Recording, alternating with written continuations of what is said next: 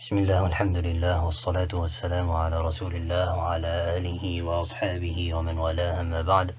This is our 26th lesson going through the book Mukhtasar of Shuja في الفقه على مذهب الإمام الشافعي رحمه الله تعالى, authored by القاضي أبو الحسين أحمد بن الحسين بن أحمد الأصفهاني رحمه الله تعالى. Alhamdulillah, we are still in Kitab al-Buyu' and we have arrived at فصل ويصح السلم حالا ومؤجلا فيما تكامل فيه خمس شرائط. And so in this first part of the lesson we're going to be talking about بيع السلم. Also you can call it بيع السلف. طيب. And so essentially بيع السلم is, we briefly touched upon it in the previous lesson, as a type of transaction. وبيع شيء موصوف في الذمة, right, as a transaction of something or the selling of something that you have described. طيب. And you have described it upon your neck. And so essentially what بيع السلم is that you make a full payment as a buyer for a specific good, whether it be agricultural products, and it's usually agricultural products, and it's even more general in today's world. In modern finance, most of the transactions that are performed generally fall under بيع السلم. And so what happens is that you make a full payment in advance for what? For specific goods, and this specific good will generally be delivered at a future date, or at a agreed upon date. طيب. However, this transaction, in order for it to be valid, as we mentioned in the previous lesson, it must be fully specified, it must be fully described. And so this commodity that you want to purchase, or that there is this is a commodity that's being put up on the table, that's going to be what sold from one side to the other, it must be fully specified, i.e. no ambiguity that could potentially lead to some form of dispute. And of course, according to the madhab, يصح حالا ومؤجلا. And so بالمثال يتضح المقال. Let's say I go to a shop and I say, here you go, £3,000. I want a camel. So you've given him £3,000 and you've said to him, I want a camel that's 4 years old, it has a weight X kilograms, it has a height X feet, it's a camel that belongs to this specific region, and it has a specific color. So these are what?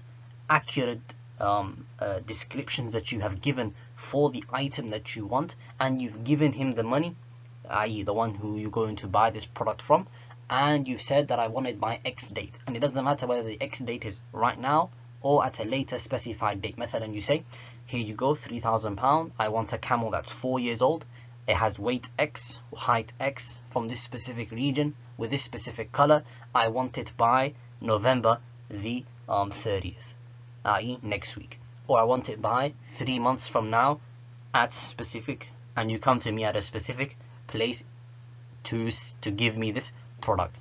If you do it in this format, and of course with the meeting of the conditions that we're going to be speaking about, يصح بيع السلم. We call this بيع السلم, and it is a valid form of transaction. And so the author, he said here, ويصح السلم حالا ومؤجلا. The بيع السلم, the forward sale as they call it in the English language, it is valid both immediately and if it's what? Delayed. So the immediate meaning saying I want X camel that I want a camel that's 4 years old with a weight X, a height X. You can even change the example to a phone, mathalan, although that's according to the madhab. There's a little bit to discuss concerning that. We'll talk about that later when we talk about the conditions, but let's keep it to a camel for now. I want a camel that's 4 years old, it has weight X, height X, from specific region, and it has a specific color, and I want it by now. That's بيع السلم as well.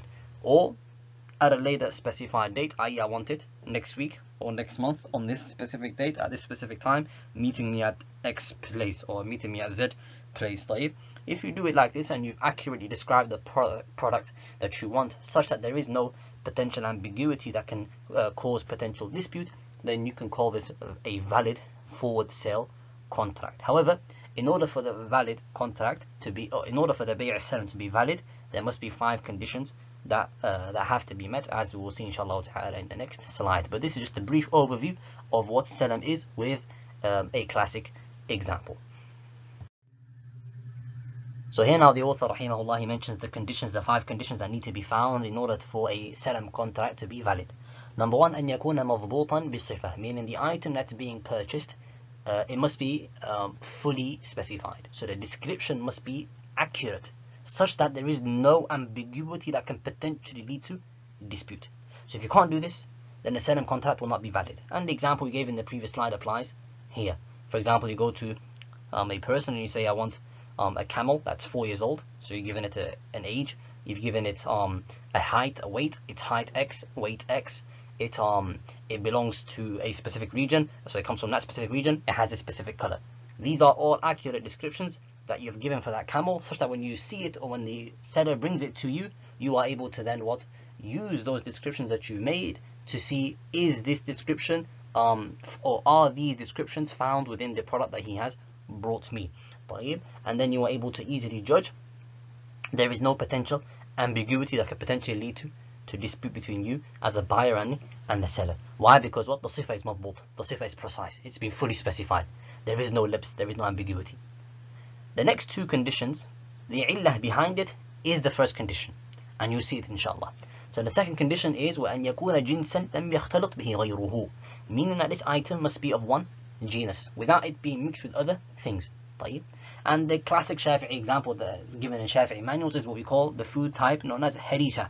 So if you go to a Yemeni restaurant and you've heard of harisa. Harisa is a type of food, consists of soup and water and meat and wheat that's been all cooked together, right, in order to produce this staple food known as harisa. Now, as you can see here, this food harisa, it's made up of different food items: soup, meat, water, wheat. Now, can you fully specify the amount of meat that you want? Can you fully specify the amount of soup that you want? Can you fully specify the amount of water that you want? Can you fully specify the amount of wheat that you want? You can't really do that, right? You can't really do that. And so if someone wants to go to the Yemeni restaurant and say, here's £2, bring me harisa tomorrow at 4 p.m. Now, this harisa is of multiple food types, and none of them can be quantified or precisely or fully specified such that there is no ambiguity and there can be no potential dispute. You can't do that. And so this kind of transaction will not be considered a valid salam contraction. Why? Because it is what? Different food types, and they are mixed together, اختلط, right? And so the condition is أن يكون جنسا واحدا, that this item must be of one jins, like the camel. The camel is one jins. It's quite easy for you to fully specify what kind of camel you are looking for. Likewise with the phone, even though the phone is made up of many elements, right, cobalt and this and that, many different elements, the phone, right, glass and so on.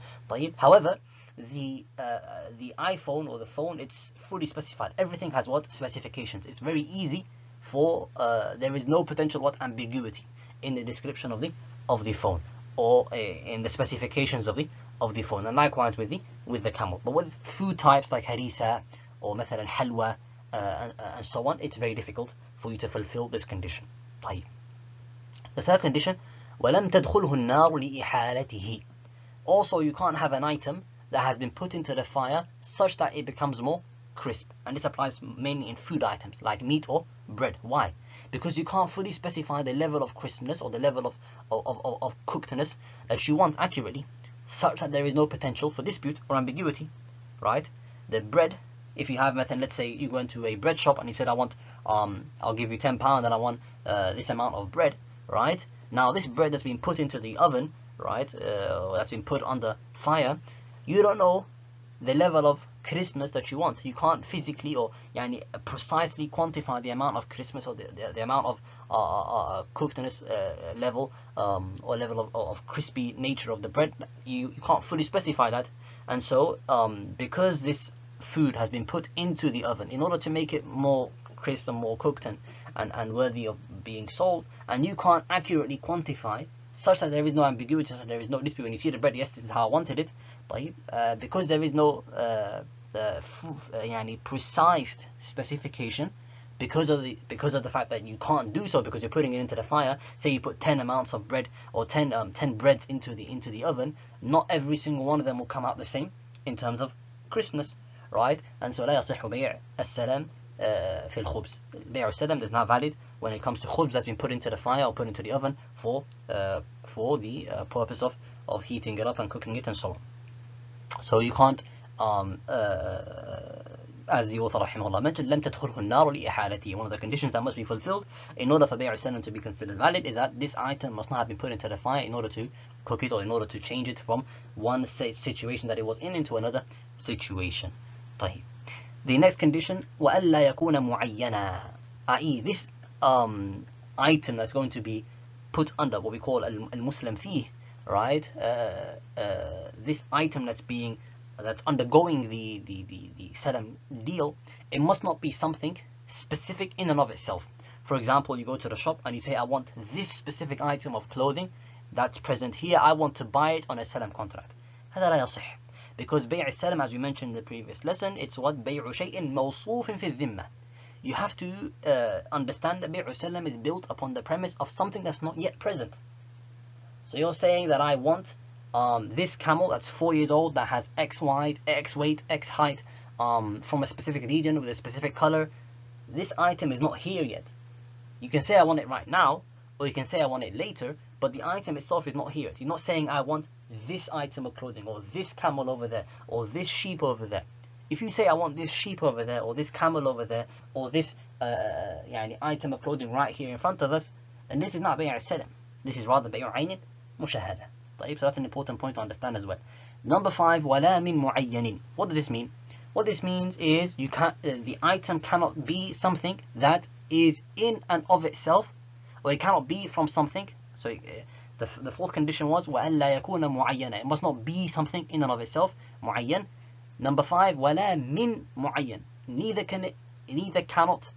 it cannot be from something that is in and of itself معين. For example, someone says, I want to buy 1 kilogram of these dates. So we have these dates that are present here. We can see it, it's specific, right? It is معين. I've specified this date, or these amounts, or these dates, and I say I want a portion of those dates on a salam contract. هذا لا يصح. You can't do that. Why? Because this is معين, and you're taking a portion of a معين. هذا لا يصح. Likewise, you can't say مثلا I want مثلا you go to a sweet shop مثلا, and you say that there's a bunch of sweets on the table, and you say I want 2% or 3%, or I want 1 kilogram's worth of these sweets. لا, you can't do that. Why? Because this is what? This is not بيع معين. This is not بيع سلم, rather it's بيع عين مشاهدة. And بيع عين مشاهدة is one form of transaction, and بيع سلم is another form of transaction. So these 5 conditions must be fulfilled in order for, as the author رحمه الله mentioned, ويصح السلم حالا ومؤجلا فيما تكامل فيه 5 شرائط. 5 conditions must be fulfilled, 5 conditions must be found, and these are the 5 conditions in order for the salam contract to be deemed valid. Wallahu ta'ala a'lam. So in the previous slide we spoke about the conditions that must be found in the product itself that is valid for it to undergo a salam contract. In this slide we're going to talk about the conditions that must be fulfilled on either side, on both sides of the deal. They also have to come with conditions in order for the salam contract to be deemed valid.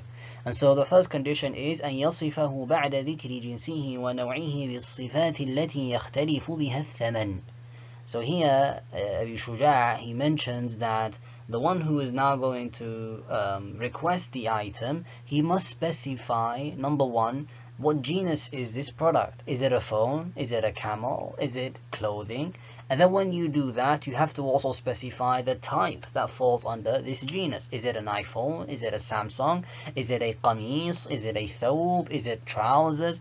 And then you have to follow that up with specific descriptions highlighting each one that may potentially cause a change in the price if you were to leave out this description. So for example, if you were to say I want a 3-year-old camel or a 4-year-old camel. Now the price between a 3-year-old camel and a 4-year-old camel varies. Generally speaking, a 3-year-old camel is cheaper than a 4-year-old camel, or the opposite.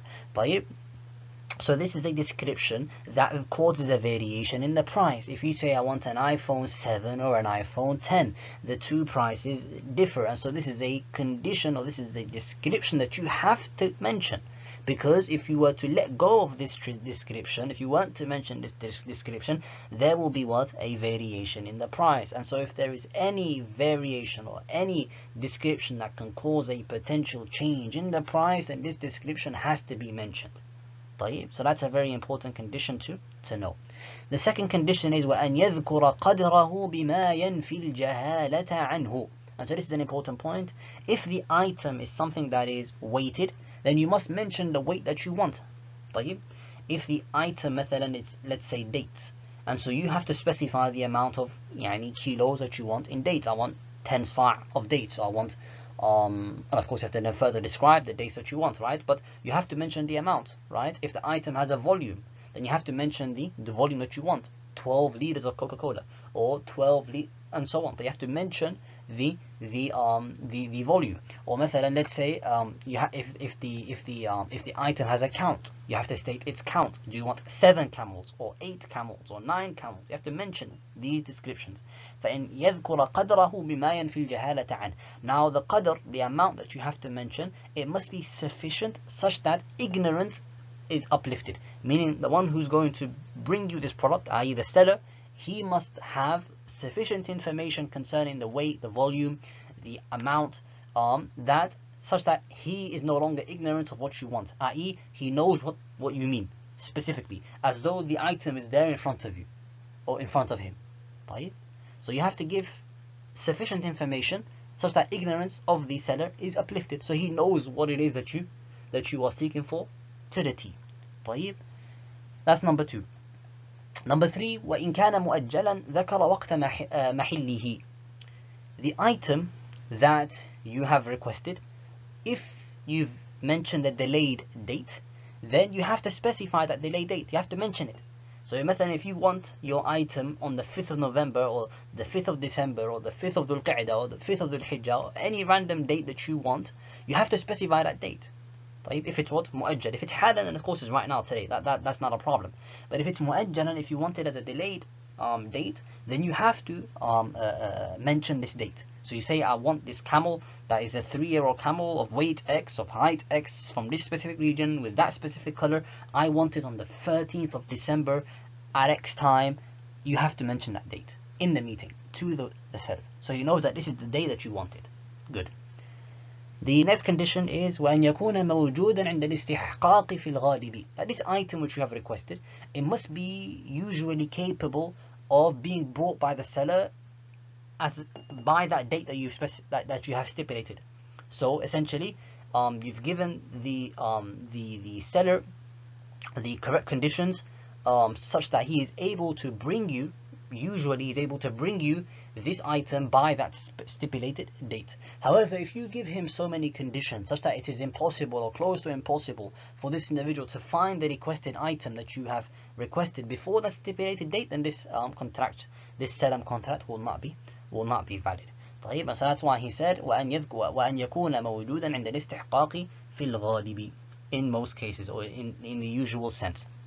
طيب. So let's say مثلا, I give him so many conditions such that it's impossible for him to find such a product in the market before that stipulated date, and this salam contract will not be valid.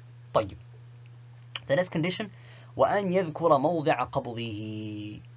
The person has to mention the place in which the transaction will take place, right? Will you bring the item to my home, or are you going to deliver it to your shop? So I'm going to have to come and collect it from your shop, or are you going to send it somewhere? So you have to mention the موضع القبض. Where am I going to collect this product that you're going to bring to me by this certain date, right? You have to also mention that. It has to be clear. And as you can see, there are so many conditions, and the reason why there are so many conditions is because Bay'u Salam is what? It's essentially a contract that we have to remove any, and we have to ensure that there is no room for potential dispute later on, right? So giving these amount of conditions, giving these so many conditions, which are 8 here, 5 in the previous slide, so 13 in total. So these conditions are there in order to remove any potential for what? For dispute or ambiguity. Good. The next condition, وأن يكون الثمن معلوما. Now this item, the price of it must be known on both sides. You must know the price of this item, and you must come to an agreement concerning it. The next one, وأن يتقابضا قبل التفرق. i.e. this money must be received by the owner or by the seller before the meeting ends. التقابض قبل التفرق. So the money must be given from the buyer to the seller before the meeting in which the salam contract is being devised ends. And this is the whole purpose of Bay'u Salam. It's a forward payment. You pay instantly and you get your product later, right? And so this is essentially the main point of salam. And that's why the money must be there and it must be given to the seller قبل التفرق, before the meeting ends. And as for the final condition, وأن يكون عقد السلم ناجزا لا يدخله خيار الشرط. خيار الشرط cannot enter into a salam contract. As we know, خيار الشرط, we took in the previous lesson, right, that you have stipulated in the contract that you have 3 days for what? For you to return the item for whatever reason. You have 3 days from the point of contact, from the point that the contract has been drawn up. You have 3 days to return the item if you wish. طيب, this does not enter into a salam contract. This is not allowed in a salam contract. The only type of khiyar that is allowed in the salam contract is, generally speaking, khiyar al-majlis. Khiyar al-majlis can occur in the salam contract. So, let's say you go into a shop, you draw up the salam contract, and then before you break or before you end the meeting, you say you renege on the deal. هذا لا بأس به. There's no problem in that. But khiyar al-shart does not enter into عقد السلام. عقد السلام is a contract which is what? It's a heavy contract. طيب, as soon as you make the agreement, خلاص, you have to abide by it. Both sides have to abide by it without any potential for what? For khiyar al-shart. You're not given that option to renege on the deal within 3 days. طيب, so as you can see, there are a number of conditions, and of course the Shafi'iyya are far more restrictive when it comes to Bay'u Salam compared to the other madahib, and the reason why, as I mentioned, is because of what? To ensure that there is no room for potential dispute and bickering on either side. طيب, والله تعالى أعلم. Then the author رحمه الله تعالى, he said, فصل وكل ما جاز بيعه جاز رهنه. And so the author رحمه الله, he is now talking about another mas'ala pertaining to الرهن. And الرهن is essentially what we call collateral. And we find it in the Quran, وإن كنتم على سفر ولم تجدوا كاتبا فرهن مقبوضة. And let's give an example to clarify it. Let's say I go to a brother and I say to him, can I have £1,000 loan? However, this brother doesn't trust me to avoid defaulting on that loan, meaning he doesn't trust me to pay back this loan. And so he says to me, give me a guarantee, give me collateral as security. And then you say to him, okay, here's my car, or here's my phone, hold it as security. And so if I don't bring your money back, you can take that item and sell it for yourself, and that will be what? That will be the collateral for the damages that you've obtained from me not paying back that £1,000 loan that I took from you. طيب? And so that is essentially what ar-rahn is. And then he said, the author rahimahullah, he said, وَكُلُّ مَا جَازَ بَيْعُهُ جَازَ رَهْنُهُ, meaning that anything that a person can put up for sale, it can be used as security in a rahn transaction. For example, a phone can be sold, a car can be sold, a book can be sold, and so all of those things can be used in a rahn situation. Why? Because, as I mentioned in the example, the one who gave you the loan, he needs a guarantee, so that a physical guarantee, which he can actually sell in the marketplace in order to get his money back if you are unable to pay him back from that loan that you took from him, right? And so with this, of course, those things that are haram for a person, that is haram for a person to sell. For example, let's say I say to you, here, let me take £1,000 from you as a loan and take my child as a guarantee. This is something which is not valid. Why? Because you can't sell a free person, and the child is free. You can't sell a child in the marketplace, right? Likewise, and I say to you, here's some alcohol, right, as a guarantee, or here's my a whole box of alcohol, worth, let's say, there are very, very expensive forms of wine, right? So you see, you give him an expensive bottle of wine, but you say that's my collateral, or take that as collateral. Why? Because you can't sell this wine in the marketplace because it's haram, as we took in the previous lessons. طيب. Then the author rahimahullah ta'ala, he said, جاز رهنه في الديون إذا استقر ثبوتها في الذمة. Good. And so rahan, the contract of a rahan, it's only applicable in cases where there is a loan taking place. So there must be a loan taking place in order for what? In order for the rahan situation to apply. Now, it doesn't matter whether the loan has already been completed, like in the example we gave previously. For example, I go to my brother, I say to my brother, give me £1,000 as a loan, and he says, okay, I'll give you the £1,000 loan, but I don't trust you, so give me a guarantee. And he gives me the £1,000 loan, and I give him the guarantee. That's, of course, a complete case of rahan, right? However, let's say we're in a salam situation, like we took in the previous slides. So, for example, I give him the money for the product, and we made a salam contract. So the product, I'm only going to recover that product when I'm only going to recover that product in let's say next month. And so in this case, can I ask a guarantee from the seller? So yani in the first case, the guarantee was being given to the seller from the buyer. Now in this case, in the Salam case, the guarantee is being given to the buyer by the seller. So it's the yani other way around. This is also valid in the Shafi'i madhab, يعني جمهور الفقهاء إلا الحنابلة, right? And so what we call الرهن في دين السلم جائز, right? And so let's say I go to the marketplace and we come up with a Salam contract, and so I give him the money, and he says, okay, you'll get your product in X date that we have already stipulated. And I say to him, okay, I don't trust you, so give me a guarantee. Oh seller, give me a guarantee. And he gives me a guarantee. هذا لا بأس به في المذهب, as the author رحمه الله تعالى mentioned, إذا استقر ثبوتها في الذمة. So he mentioned the case of the dhimma, which is of course related to بيع سلم بيع شيء موصوف في الذمة, as we took previously. So there's no problem in that according to the Shafi'i school. طيب, then the author رحمه الله تعالى, he said, وَلِلرَّاهِنِ الرُّجُوعُ فِيهِ مَا لَمْ يَقْبِضْهُ. And so a person can renege on the rahan deal as long as it was not collected from the creditor, right? And so we have the creditor, the one who's giving the debt, and we have the debtor, the one who's fallen into the debt. And so the rahin is the one who is what? Who is given the guarantee. He's the one who's giving the guarantee, right? Al-rahin. He now can renege on that deal. He can say, I'm not going to give you my guarantee. I'm not going to give you this as collateral, right? As long as what? As long as the creditor has not had the item in his possession. And so let's say, مثلا, I go to the marketplace again. I say to the brother, here's my phone as guarantee. Give me £100 loan. And I give him the phone such that it becomes in his possession. And I get the £100 loan such that it becomes into my possession. In this case, khalas, the rahan deal has fallen into place, and you can't renege on such a deal. But let's say I say it lafzan, I utter those words. I say, I'll give you my phone as collateral, give me £100 loan. And whilst we were talking, I renege on that deal, and he hasn't yet, i.e. the creditor hasn't yet taken the phone in his possession. So this case, although we agreed earlier on in the meeting, but because he hasn't taken possession of the phone yet, he cannot, I have the option to renege on the deal, and I can do that. وَلِلرَّاهِنِ الرُّجُوعُ فِيهِ, أي في الرهن ما لم يقبضه, ما لم يقبضه. And of course, if يعني let's say the creditor says, okay, I also renege on the deal, I'm not going to give you my money, khalas, then khalas, the deal has ended. I go back with my collateral, and he goes back with his money. The deal has broken, and that's of course يعني بديهي. طيب, then the author رحمه الله تعالى, he said, ولا يضمنه المرتهن إلا بالتعدي.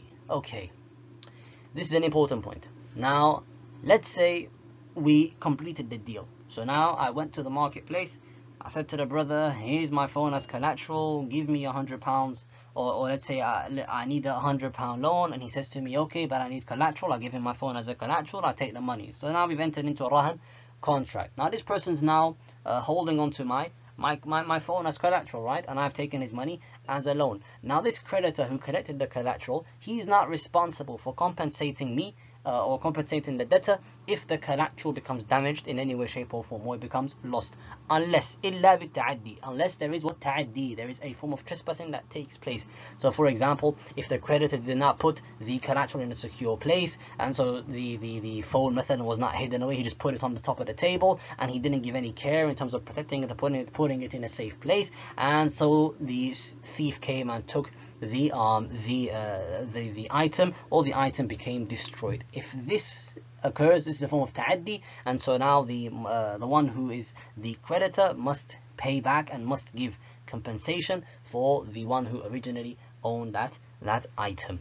طيب. However, if you are not if there is no trespassing, if there is no ta'addi from you as the creditor, and so for example, and still the collateral was destroyed, for example, let's say an armed robber came and he robbed your home, or he robbed your place of work, or your marketplace, or your shop, and yani within this action the item that was considered rahan had been taken, right, or had been destroyed. If this occurs, then you have to swear by Allah as the creditor. You go to the qadi, you swear by Allah that this was the case and that this happened, and if you do that, then you will not be held responsible for compensating the debtor.